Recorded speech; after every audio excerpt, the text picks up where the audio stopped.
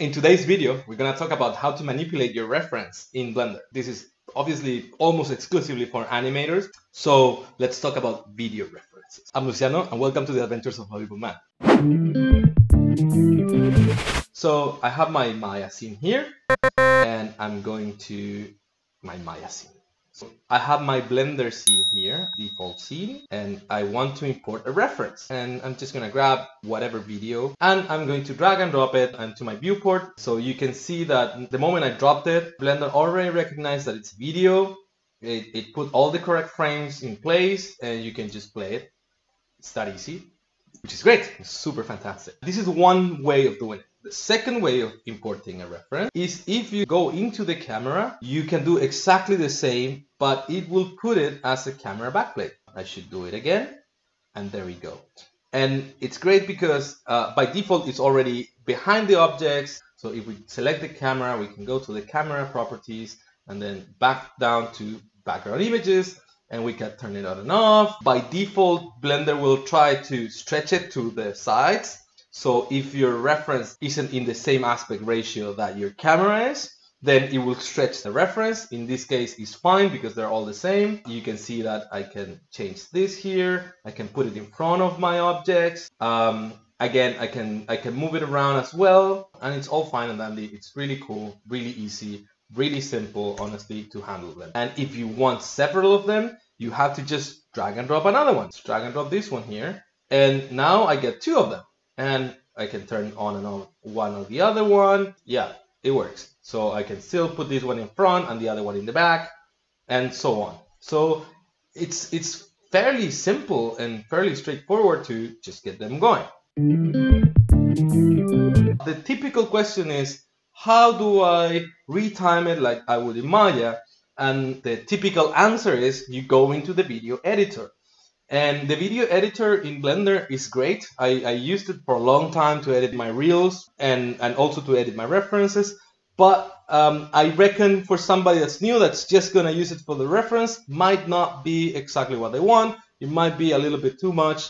And then it means that you need to import it and then export it and then this and that. I'm going to show you the easy way. So I got my reference here. And so the important thing is that you go here, you close that empty part. When you load your reference, you refresh always your frames, so it picks up the right amount of frames. And then let's say our animation is going to be 100 frames only. Okay, let's do 100 frames.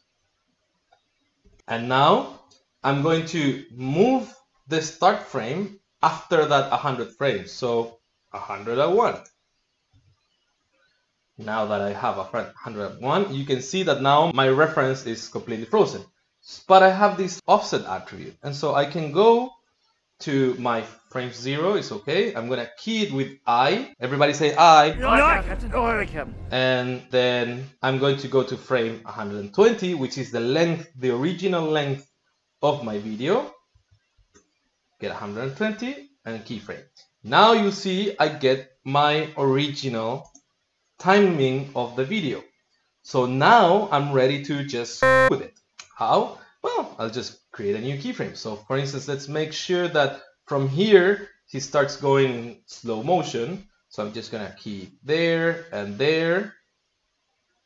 Actually, well, let's make it until there for a dramatic moment and then let it go. And so this part I'm going to make faster. This middle part I'm gonna make a little bit slower. This one a little bit faster.